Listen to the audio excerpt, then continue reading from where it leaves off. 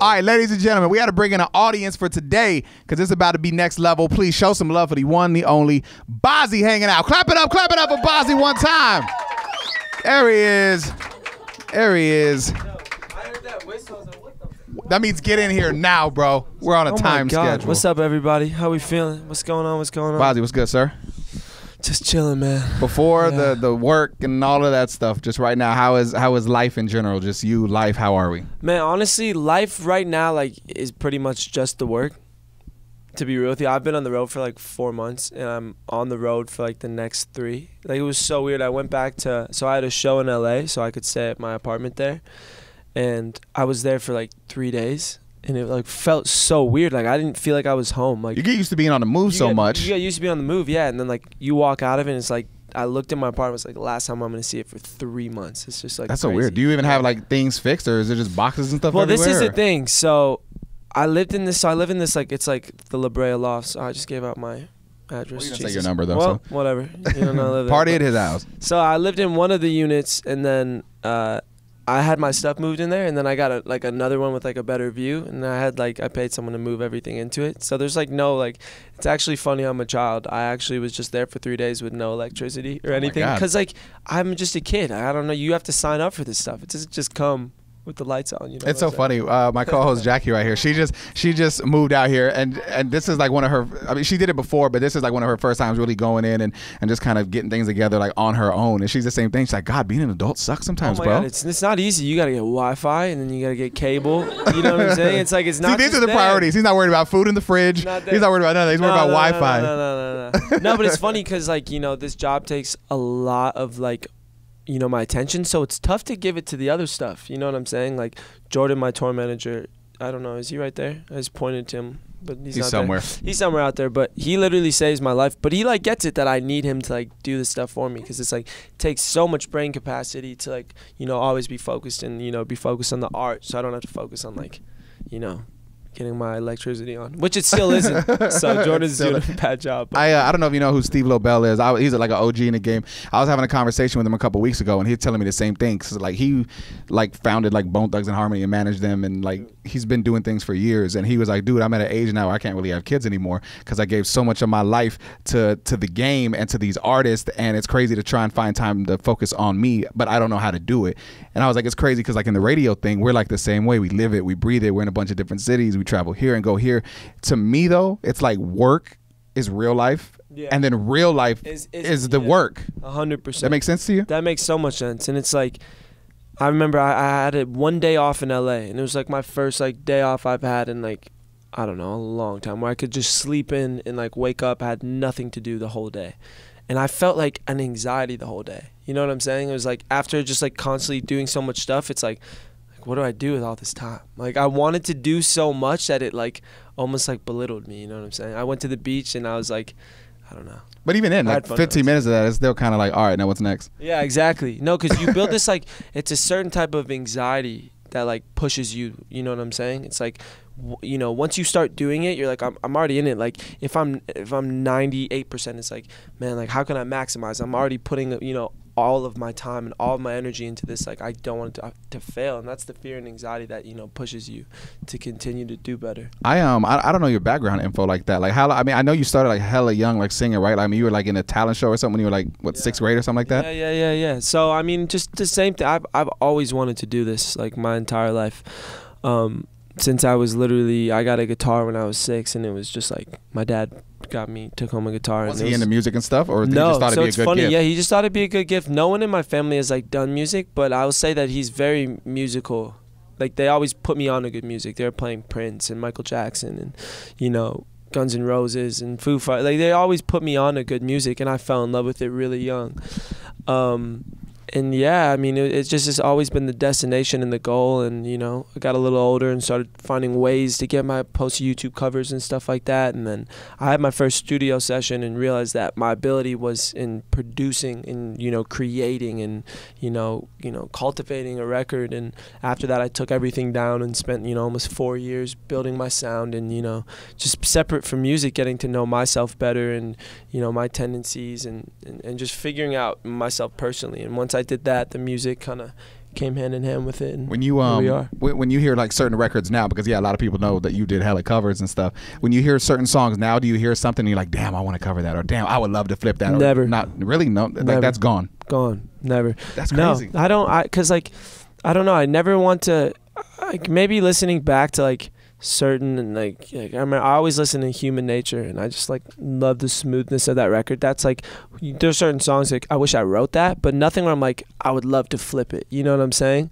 Because I don't know. I always think that like creating something out of nothing is always like the most beautiful thing you can do as an artist, you know? And Definitely. Of course we need our inspirations and our influences. That's with anything too, not even just music. I think like just being a creator, you know, like we were at the Adidas employee store over the weekend and just talking about different people that create shoes and this design and this and that, like just to be able to create, like have this idea and then turn it into something that people want to consume. That's like the most, like the ultimate high. Yeah. It's insane. Like it's just how you said, just something starting here and then you bring it into tuition, and it's, you know, it's your career now and it's your life, and it's not just a dream or an idea, but it's real. And I think that that's like something I'm definitely trying to show people too, is that like ideas turn into things. Like you got to run with them when you feel something. And what was your family always like super supportive? I know you said your dad was always about it, but was everyone like around like, yo, he's got it, he should do it? Or is they like, come on, man, because you know everyone wants to be a superstar or a rock star or whatever when you're young. Yeah. Are they like, come on, be realistic, man, go be a cop? Or? Of course. I mean, my dad was always very supportive, but of course, I mean, you know,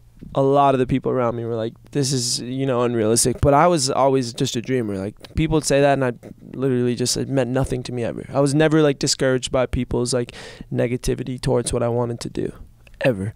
But of course, man, most people were like, dude, you should figure something else out. Like you live in Michigan. Like nobody comes out of Michigan as a, you know what I'm saying? But it was like beside me, right over my head. That's crazy. Yeah. I mean, you got superstars from Michigan. I mean, you got Eminem. I mean, you got like Mike Posner. Mike from Posner. Detroit. Yeah, but it's like, it's just like Michigan's a quiet place. You know what I'm saying? There's not a lot of noise. It's like, and like, you know, it's cool to come out of it. This is like, you saw how many people have recently came out of Toronto. Right. It's like, it's all inspiration. It's being like, he's from where I'm from and he did what he did. Like I can do something similar. You know what I'm saying? And it's like, when you have 20 people out of Toronto that are all having success in music, you can easily look and be like, okay, it's possible for me.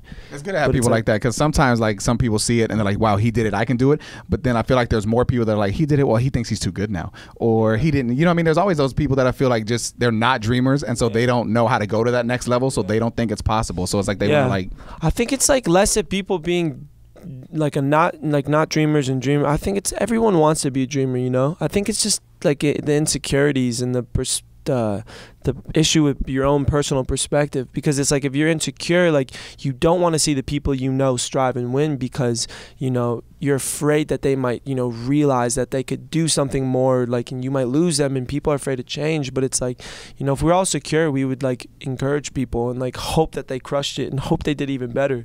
yeah, exactly. If we weren't worried about like our own egos being, you know, hurt. And is that a police light going on?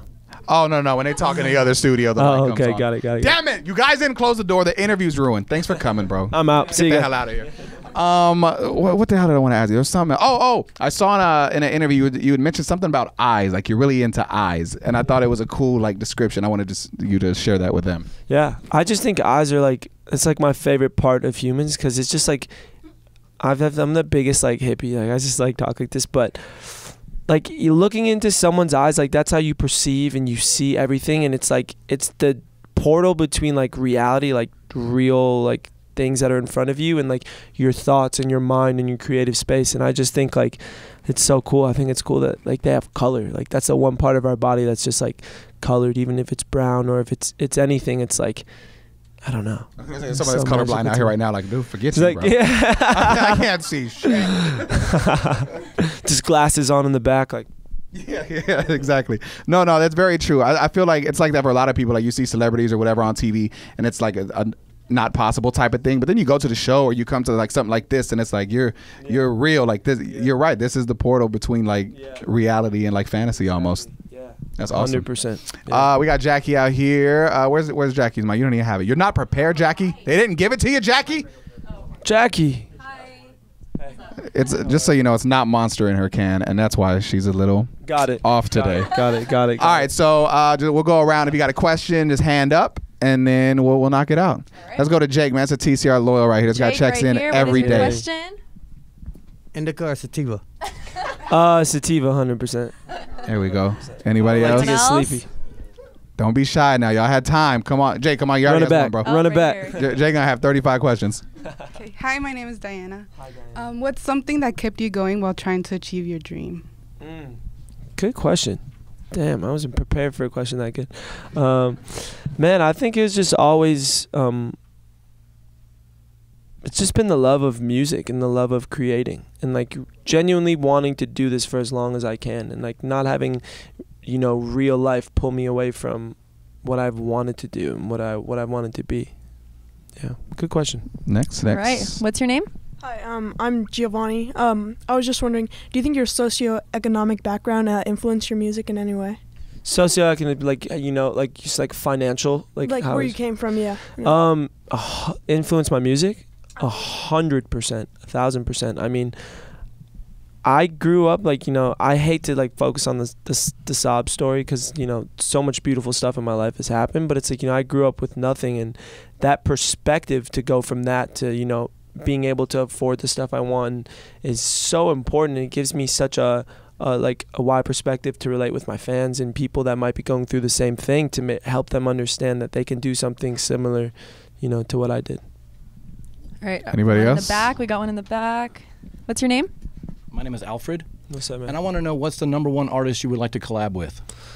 #1 artist I like to... It's always so tough. There's so many people who I'd like to work with. But I think I'd love to work with J. Cole. And just less That's of... dope. Yeah, less to like obviously I'd want to make a song with him, but more to just like pick his brain and to just like talk to him. And I think he's so intelligent. Do you ever see certain people on TV? I do this all the time, and I don't know if it's just because I'm in radio or what, but I'll see certain people on TV and be like, I could hang out with him. Yeah, 100%. Like I really feel like I'd vibe with this person. You know what I mean? 100%. He's one of those people for sure. That's dope. Yeah. Anybody else? Right here up front. You? I'm Mariah. If you didn't go into music, what would you see yourself as doing? I don't know. That's like such a tough one because like if I wasn't an artist, I would be a producer, and if I don't know, maybe I'd get into like. I'd either be in like film, cause like I love the attention. I'd be in film, or maybe I'd create something. I don't know, like a product or something cool and helpful. Good question. I have no idea though. All right, so we're gonna close this out. Get ready for performance, guys. Check him out on tour too. This thing is sold out. Any final thoughts, comments, concerns? Something we should touch on? Something we didn't? Something you want to say? I think we nailed it. I think we did it. Giovanni had the best damn question of the whole thing. Good shit. Thanks, man. There it is, y'all. TCR, Tino Cochino. Oh, real quick too. I don't know. Do you drink, right? I'm 20, dude. I'm like, bro, on the damn song you said Hennessy. I turned 21 in a month. I can finally have my first drink. Where's that? Here, give me an early birthday gift. Hey. Early birthday gift. You mentioned it in the record, so here you go. Hold that. Don't open it till you're 21, okay? I won't. Promise? I'm saving it. I'm keeping the lid locked. You can see TMZ tomorrow. Artist Bazzi arrested in Phoenix, Arizona. Hey man, it's Bazzi. It's Tino Cochino Radio. Clap it up one more time for Bazzi. Good looks. I'm gonna crush this like right before we do this performance. I'll be right back.